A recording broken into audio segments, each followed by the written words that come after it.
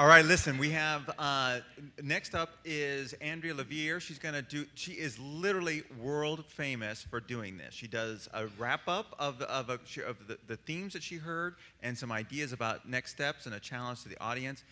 You're in for a treat. We're gonna make it kind of brief, 5 minutes or so, and then I'm really encouraging you to come down. It's been a rough afternoon.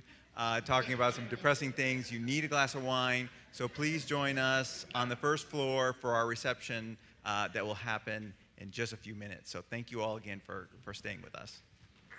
Thank you. I am shocked to see all the people who are left. So let me be absolutely transparent when I start. I was born in Brooklyn. In Flatbush, just so you know. So I just felt I had to be absolutely upfront with that identity before I could go forward, all right? So, as David said, let me begin with how we began, and let me just recognize that we are in a room that has brain power that is more valuable than all the gold that is in the vault. On which floor is the vault?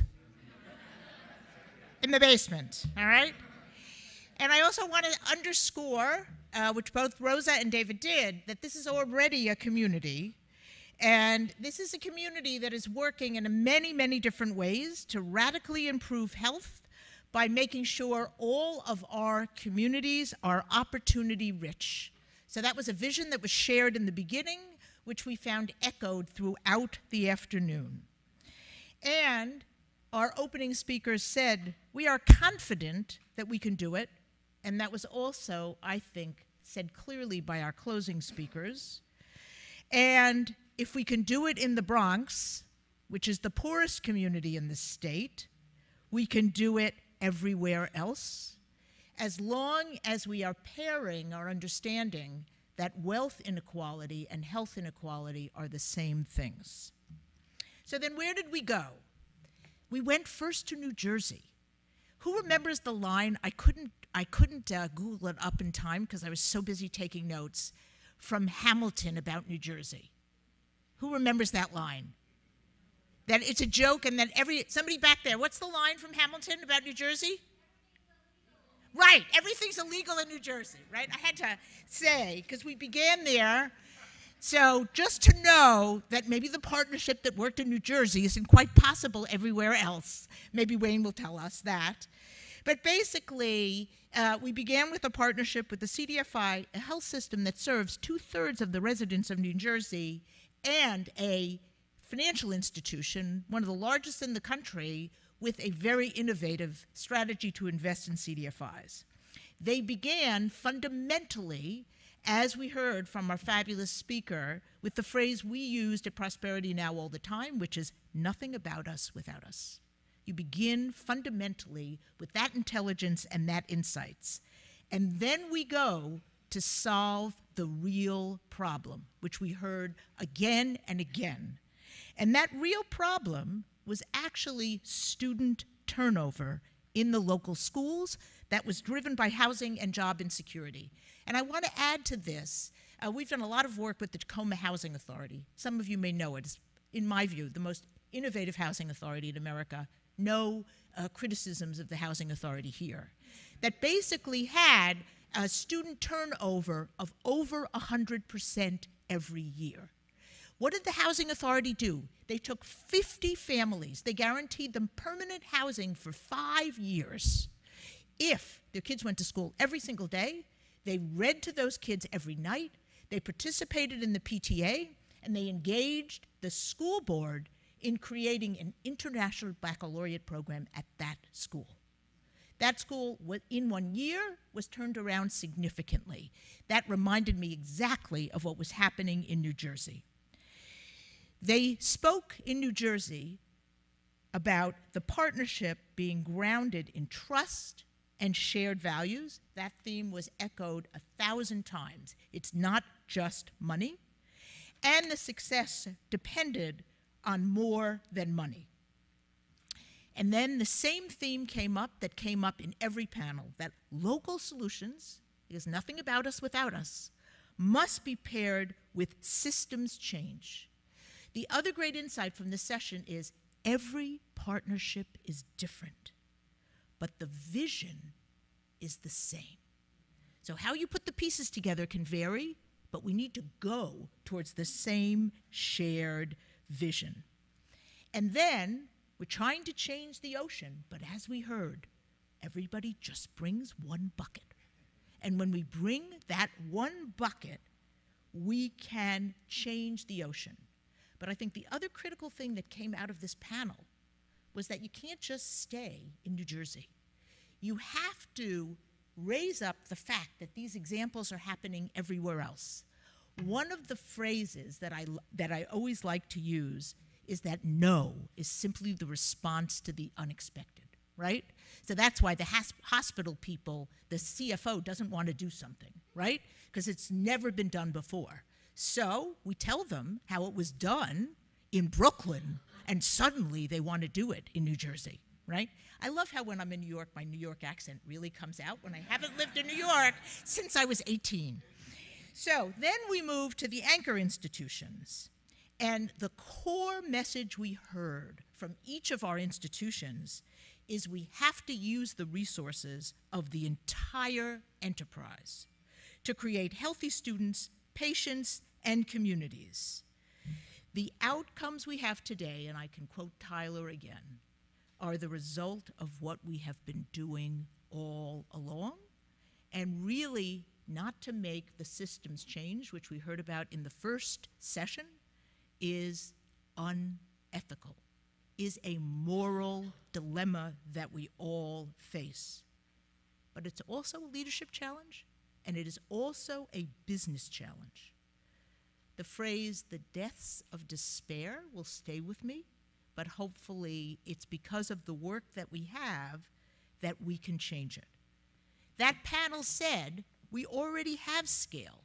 I mean, the numbers that each of the panelists described, 500,000 students, a budget of $7 billion, land, the ability to change how SNAP is used, the ability to bring food, all of those things. Plus, we heard again and again, CDFIs who are positioned to create the on-ramps between these institutions and the communities in which they are, so that the anchors and the communities can work together. And then we ended up with the challenge, let's pay for what produces health, but capture the savings to fuel the sustainability of the business model that we all have. So then we move to the Bronx, and I'll begin really with the quote from our leader from the Bronx. It's not that I work in the Bronx, but I live in the Bronx.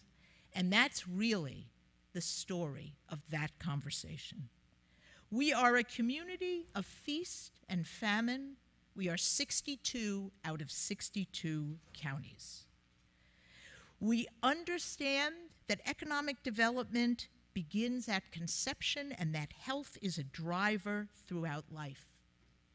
And as Gary reminded us, dignity must be at the heart of all we do to change this. So what are all the strategies that we heard?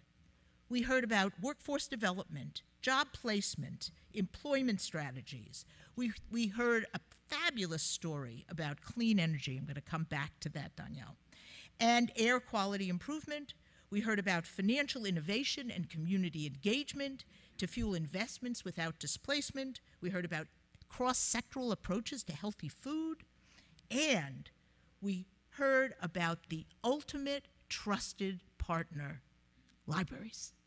The ultimate trusted partner, and how they are a source of community with healthcare resources, education resources, social workers, all of whom build the assets of those communities. And then we heard about systems change. Incredibly eloquent comments by Anthony about how do we restructure power. This was echoed by many. in terms of who controls the resources and how they are allocated in communities. We heard about the imperative to create a movement with a health wealth network. We heard about how we need to leverage capital resources through the CDFIs to fund cross-sector investments. And then we heard that there's so much economic waste in the health and energy sectors that it's a way to create a billion-dollar business. So let me quote my friend David Erickson, who very recently, in a convening I hosted, said, as people were talking incrementally about change, what we are doing now is stupid and expensive, which is really what we heard, right? So we must get smarter and more efficient. And basically, as our moderator said, interrupt the vicious cycles. Then we heard from Joe that we need to aggregate capital to fund community development at scale with metrics that improve health.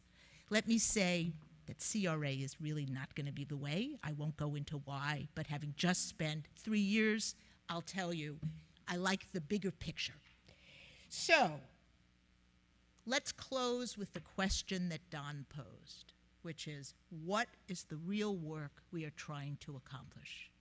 That is what you told us very clearly over the last several hours. One of the phrases he talked about is being a culture that values equity. One of my favorite phrases when I was running an organization was, culture eats strategy for lunch. So, and other people say it's breakfast, but I like lunch better, it goes better. But what that means is our ability to change the rules, whether it's the rules of how we evaluate risk in the financial markets, how we invest in the ways we do, who has power to allocate, requires both that we work as a movement, but we also understand profoundly what problem we are trying to solve. And that is, I think, what we identified today. So thank you.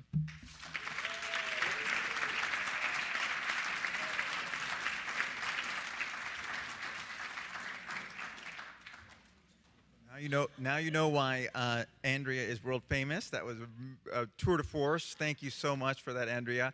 So please come on, head towards the elevators. There'll be Federal Reserve staff that'll direct you to the express elevators going to the first floor, and we'll see you downstairs.